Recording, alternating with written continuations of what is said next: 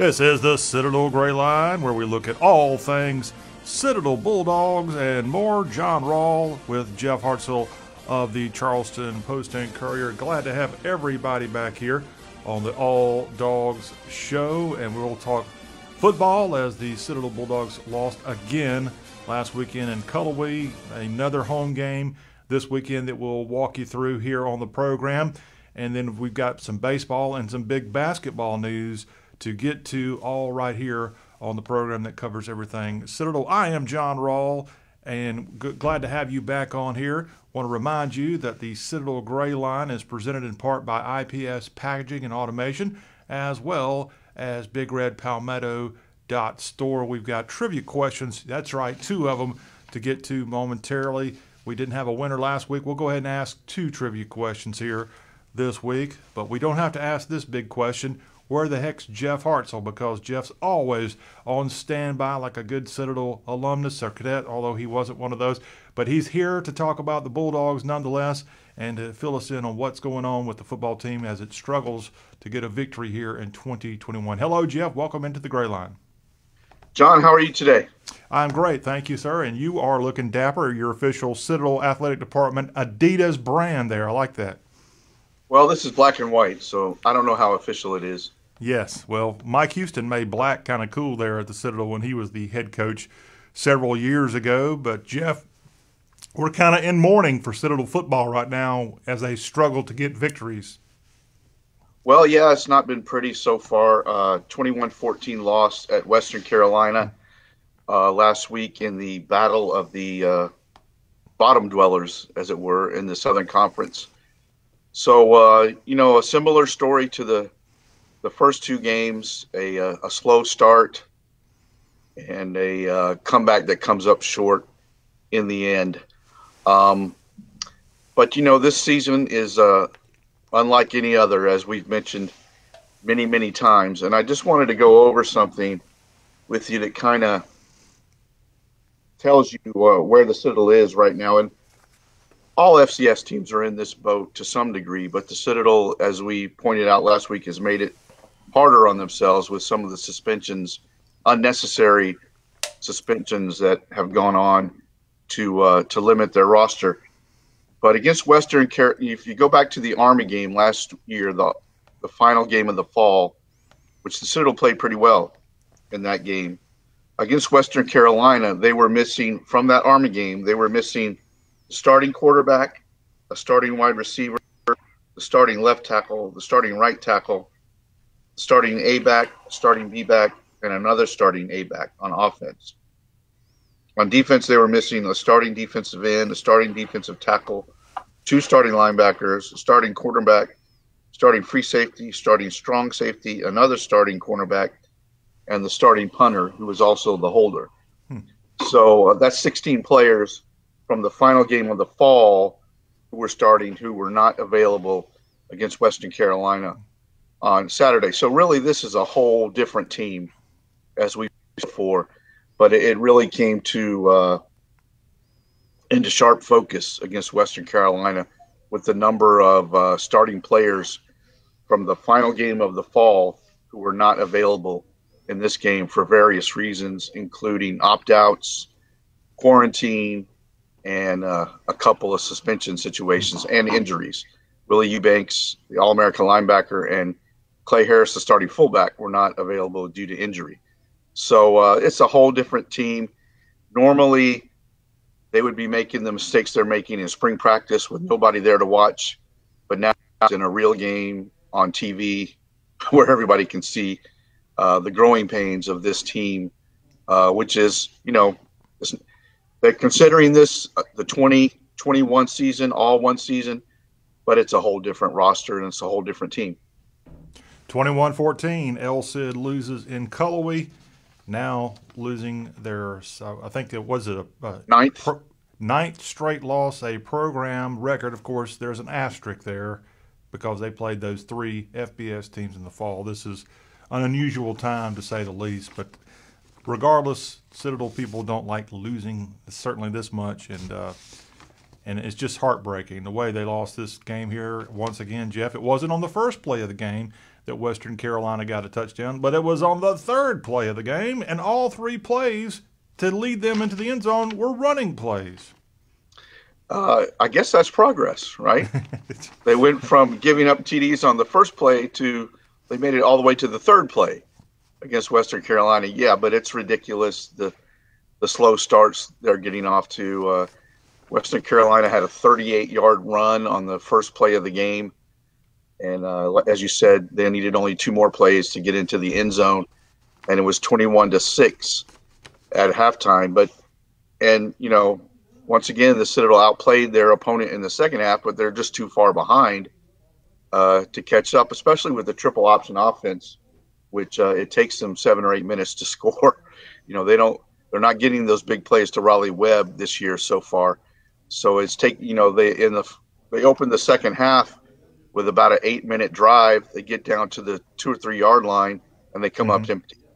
They throw a pass on 4th and goal and it's incomplete. And so they wasted 8 minutes right there.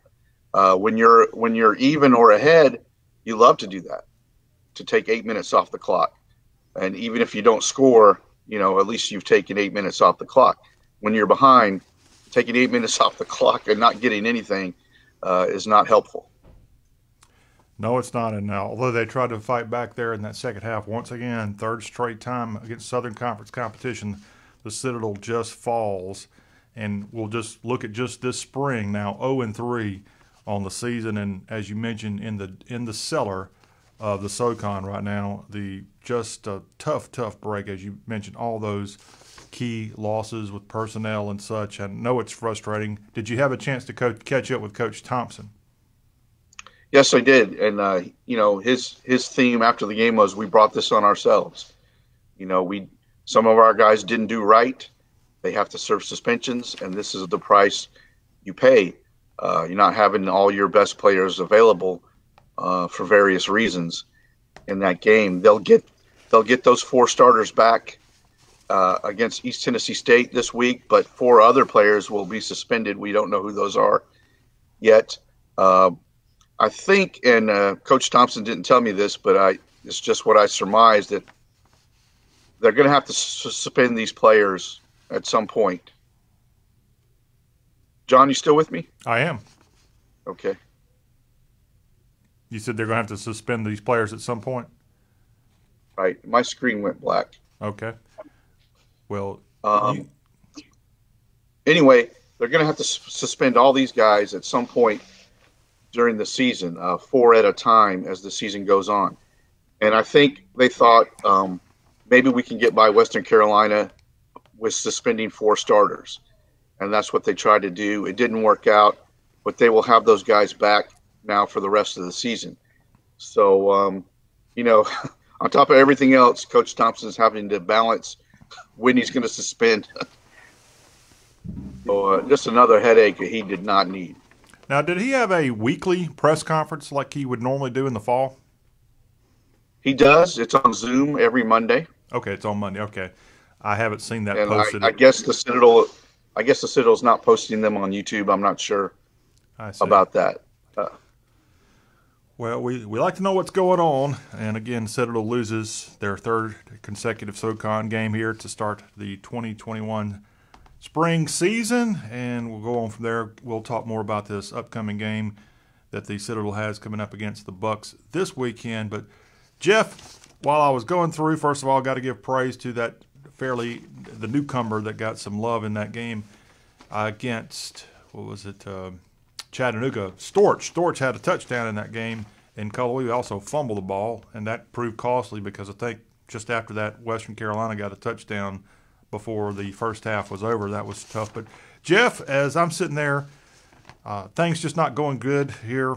Even, Jeff, I don't know if you saw this on the ESPN broadcast, they didn't even have the Citadel's logo correct in the game against Western Carolina. They were using the Chattanooga Mocs logo for the Dogs, so that was not a pretty thing. But in my astute observation of the game, Jeff, I know that the Citadel's an FCS program. I know that I'm a fairly tall fella at 6'3", but boy, these players for the Citadel look so small. And, Jeff, I went through the stats, and I found all 6 human beings on the Citadel roster that touched the ball either by carrying it or receiving a pass in this ball game. Only one player is technically over 6 feet tall. That's Raleigh Webb. He's 6'2".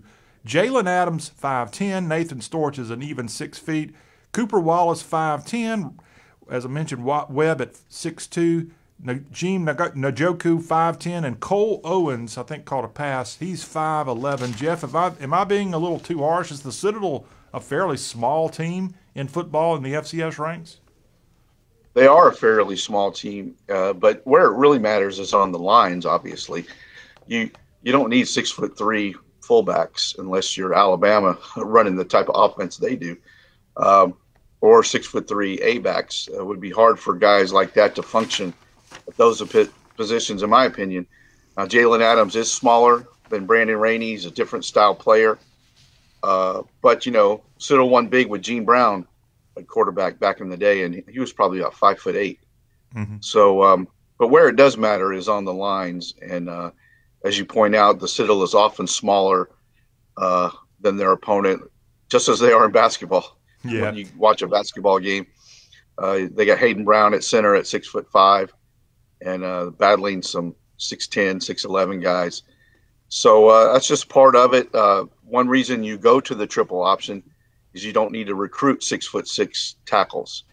You can get by with smaller tackles. You don't need a 6'4", 220-pound quarterback with a rifle arm.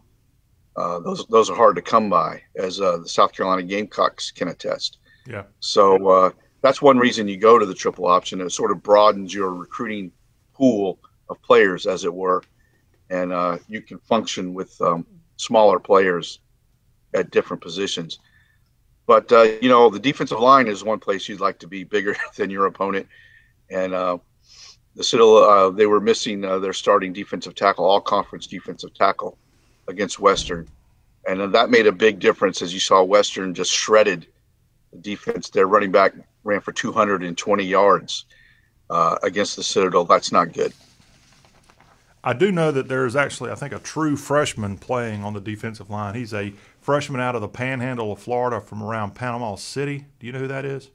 Carson Hatchett, and he's actually done a pretty good job so far. So good for him. And, that's what Brent Thompson has to hold on to right now, is this is going to pay off in the fall when they get their entire roster back, except for the seniors who move on, obviously. So that's what he has to hold on to at this point, as the Citadel goes through this, tough period right now. Playing in the spring was always going to be tough, and the Citadel's made it worse for themselves with some of the situations they've gotten themselves into with suspensions and things like that. So, it might end up being a long spring. Mr. Britton also is getting a couple of stops there on defense. I'm seeing his name pop up more. He's played well also, and that's one thing Brent Thompson said this week in his press conference. He's got to accentuate the positive, look for the positive. Nathan Storch, you mentioned him. He carried the ball 33 times in his second college game. Over 100 yards, right? Over 100 yards, fumbled twice. He got one of them back. He lost one, and Western Carolina scored on the next play, as you mentioned. So Jalen Adams also rushed for more than 100 yards, made a bad mistake when he was getting sacked and tried to throw the ball away, threw it straight to a Western Carolina player who returned it for a touchdown. The play was called back. They ruled that Jalen's knee was down before he threw the ball. Kind of an iffy call there. I don't know that went the Citadel's way, but they ended up having to punt anyway, took a big sack on that and had to punt. And that was when they were trying to come back in the second half. So that was a really costly mistake right there. So 3 games that the Citadel had a chance to win, 3 games that they came up short. And now they have to pick up the pieces and move on to the ETSU Bucks, who are coming in after a tough loss in Johnson City. We'll have more on that in just a second. But we did mention earlier that we actually did not have our trivia question from last week answered here, our Knob Knowledge, courtesy of BigRedPalmetto.store. So we're going to bring up 2 questions here this week. We'll ask the one again from last week. First person that can correctly give us the answer to this will win a $25 gift certificate to BigRedPalmetto.store. Then we have our second one we're going to fire up here this week. Our question that we're going to repeat here this week, and this has to do with Corps Day coming up next week on the Citadel campus. Name the governor of South Carolina back in the 19th century that is credited with being the founder of both the Citadel and the Arsenal. And this governor was the 59th. That's hard to believe. He was a governor in the early 1800s, and he was South Carolina's 59th governor at the time, serving from 1840 to 1842. Tell me who this is, and you get a $25 gift certificate. All you got to do is text your answer to 843-779-8496, and there's actually a connection to that Cal College in Pickens County with this same governor. And we'll let you know the answer, but you got to tell me who the governor is.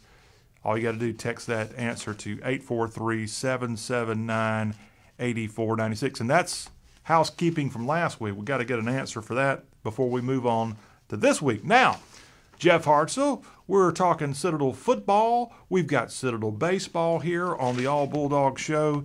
And you mentioned earlier about how we're missing some personnel. Well, one of the guys that is not suiting up on the football field is Ryan McCarthy, wide receiver for the Citadel football team. He's playing baseball only here this spring, and it got me to think about there's been a long history of Citadel football and baseball players, the combo, and that goes back a long way. We can see evidence of this right now. And Tony Skole, the head baseball coach at the Citadel, was a great football player, a team captain in the early 90s, and also part of the Citadel baseball team, and other great players that have played on both football and baseball. You can't do that normally, or if you do, it's pretty hard. Well, right now, McCarthy had to make the decision to only play baseball here this spring. So our second trivia question here this week, in the long line of players who play baseball and football at the Citadel, name me a former Citadel football and baseball player who was a first-team All-American and Southern Conference Male Athlete of the Year in 1990, as he helped lead the Citadel baseball team to a 46-14 record and to the 1990 College World Series. He's known for his slide, the famous slide around the catcher, the 8-7 World Series come-from-behind victory over Cal State Fullerton. He was a 4-year letterman on the Citadel baseball team with a .719 slugging percentage in the 1990 seasons. Had a school record 70 runs in 1990 and also held the school record for hits in a season.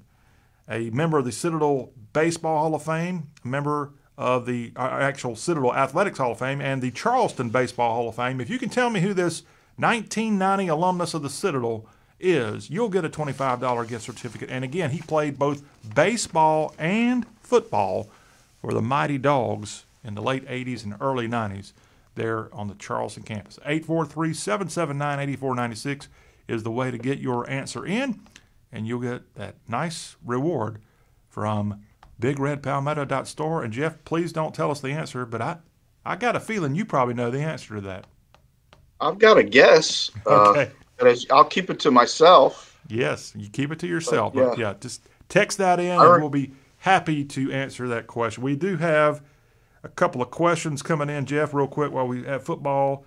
Gregory Coplin is watching and listening to us right now. Gregory wants to know, is Coach on the hot seat? Coach is not on the hot seat yet. I'm assuming he's talking about Brent Thompson. Yes. If this continues in the fall, he will be on the hot seat. Okay. He's under contract through the 2022 season. So he's got fall 2021, fall 2022 before his contract is up.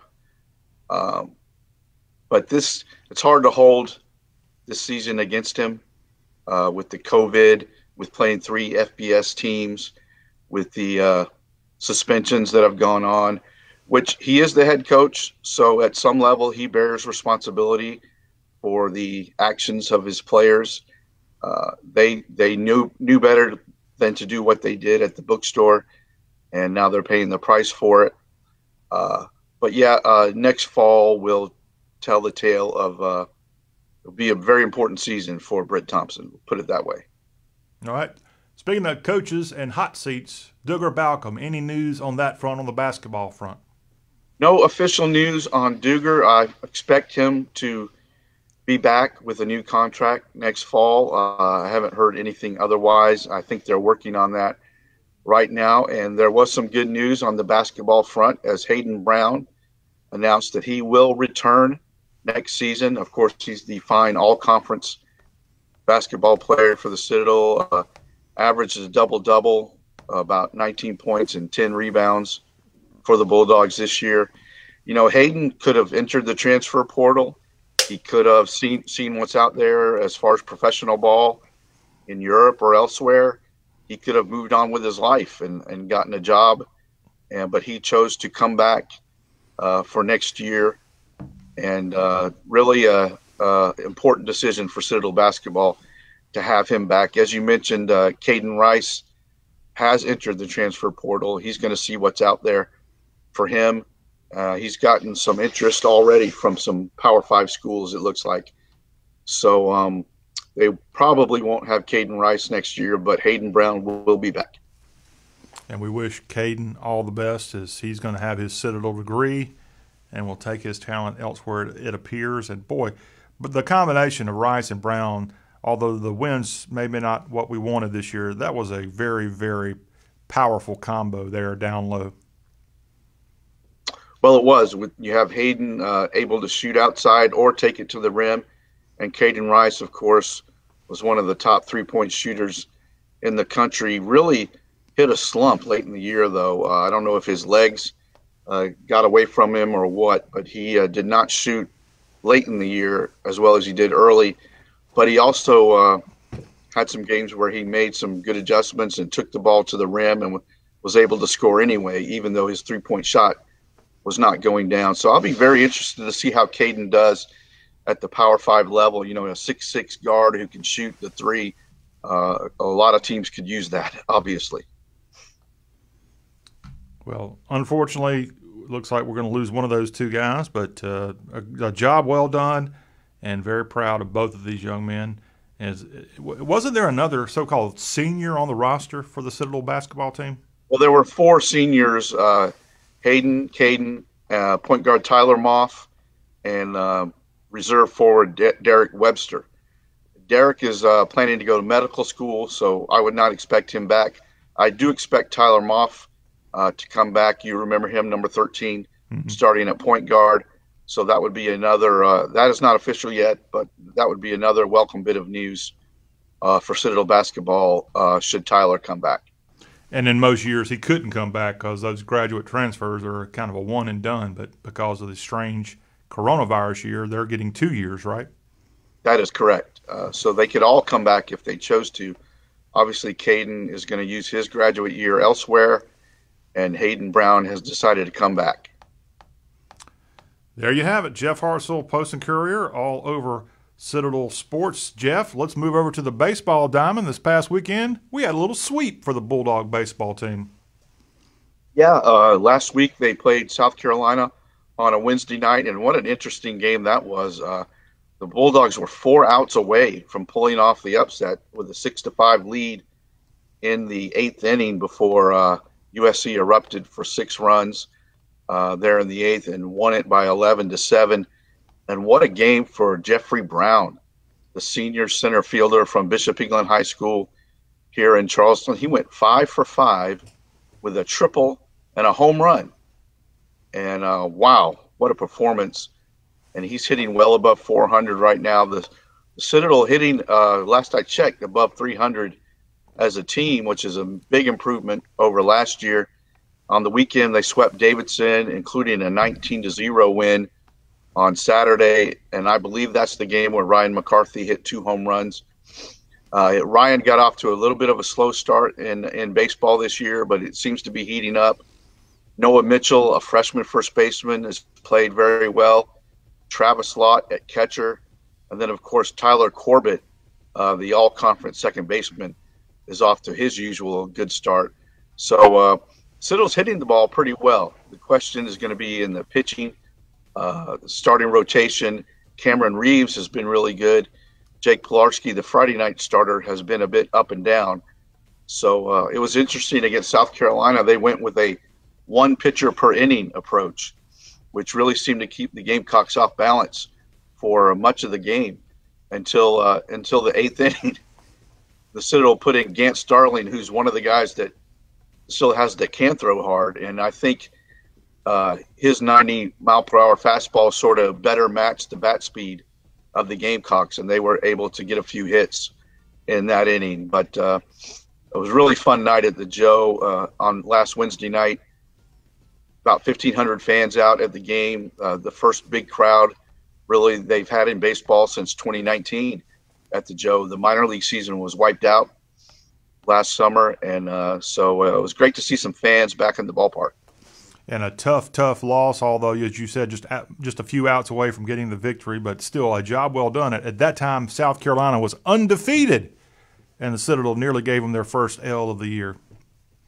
That's right, and then they went to Texas and got swept.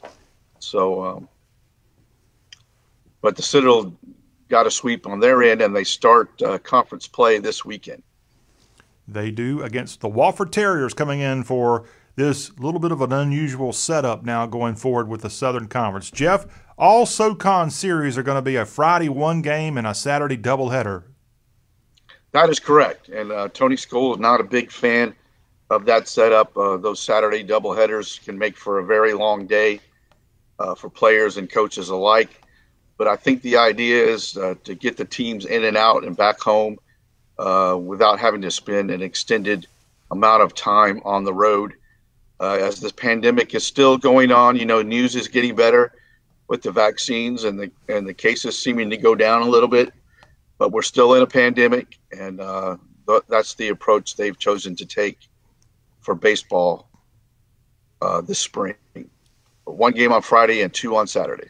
Wofford this weekend. The Bulldogs will be on the road the following weekend as they go up to Cullowhee with a 3-game set against the Western Carolina Catamounts. Again, that's Bulldog baseball. Again, a great series sweep over the Davidson Wildcats this past weekend. A much-needed series win for Tony Skole's ball club. And again, we're still looking for an answer to our trivia question. We don't have that answer quite yet. If you know, we have 2 trivia questions right now on the table. Got it set out right here in front of you, y'all. Come on now. First one is, who was the governor of South Carolina in the 1840s that's credited with being the maybe founder of the Citadel back in 1842?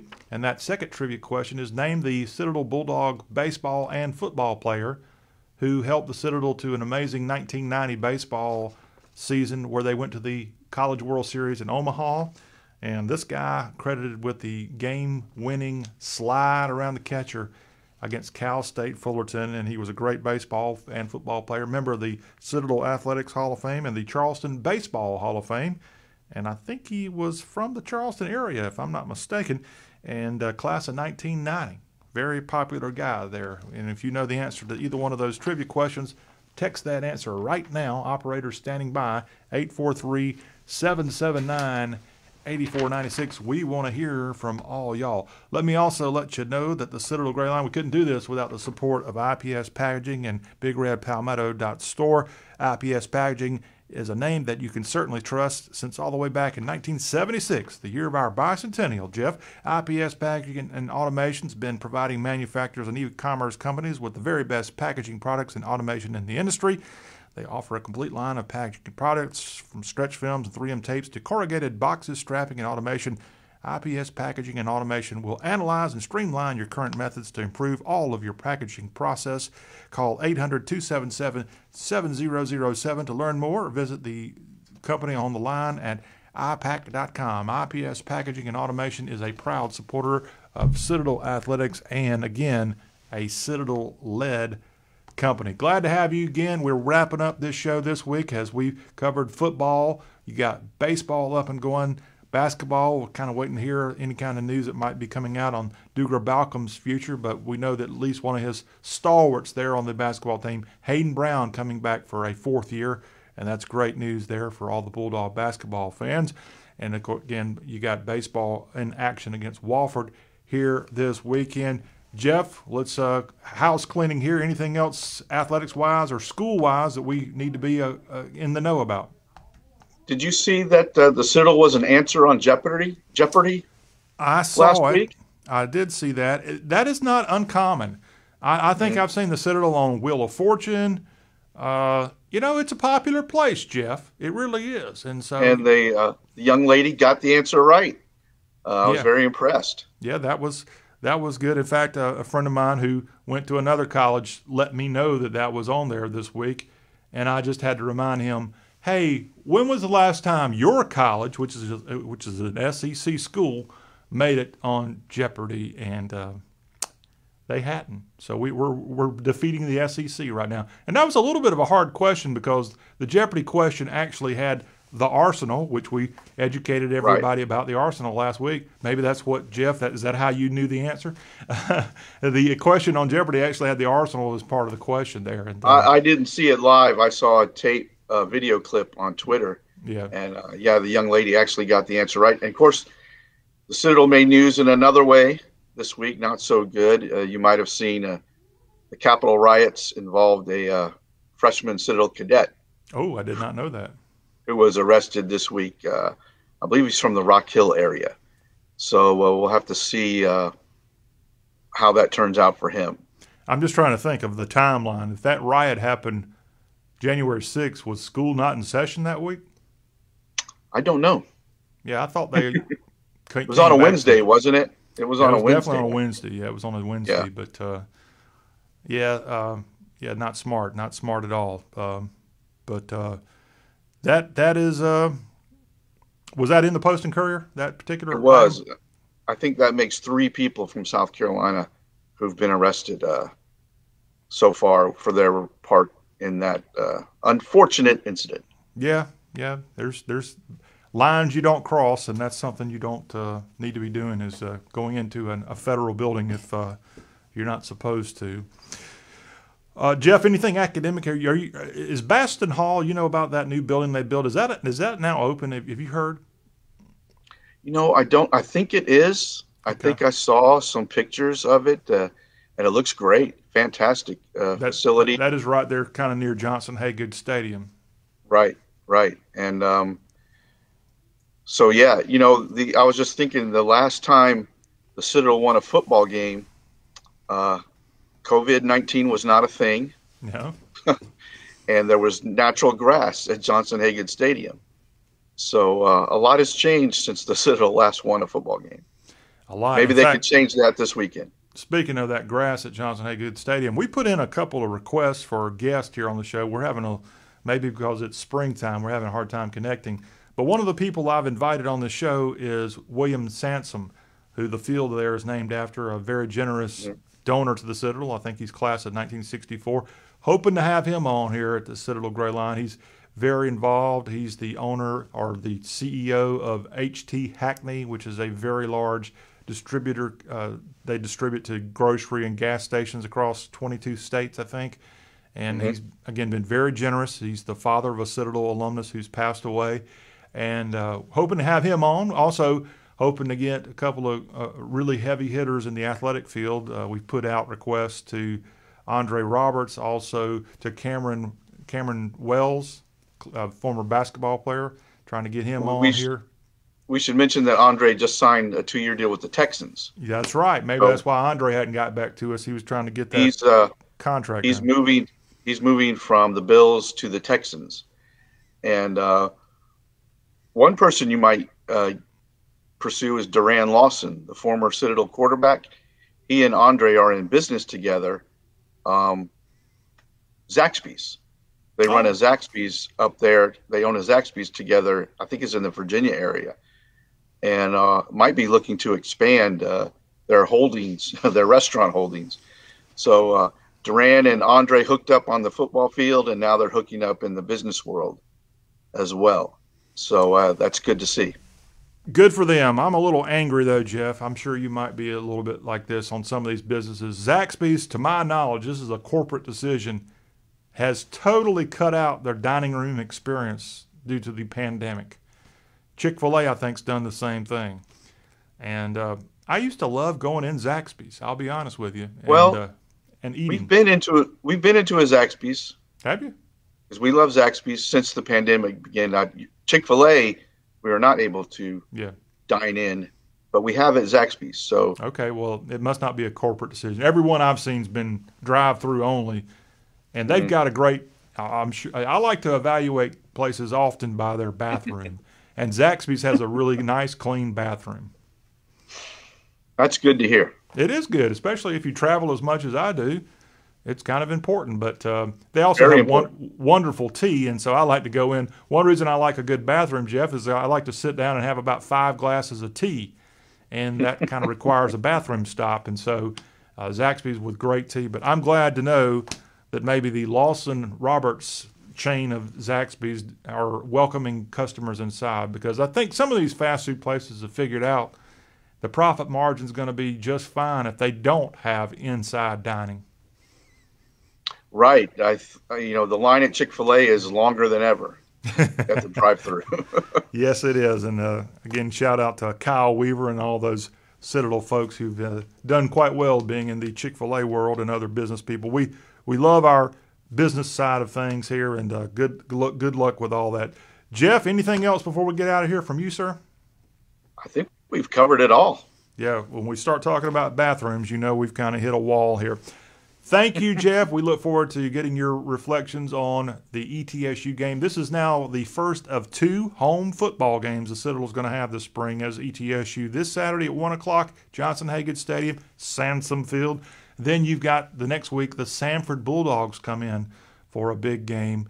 And I think that is not Easter weekend, I don't think.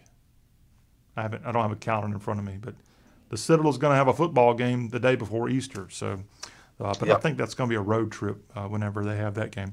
But we'll cover it all right here on the Citadel Gray Line. Still don't have a winner, so we'll just have to carry these questions of our trivia question over. Or if you want to hit us up again, 843-779-8496. We'll be happy to get you that $25 gift certificate your way, thanks to BigRedPalmetto.store. Jeff, have a great week, and thank you for being on the Gray Line, sir.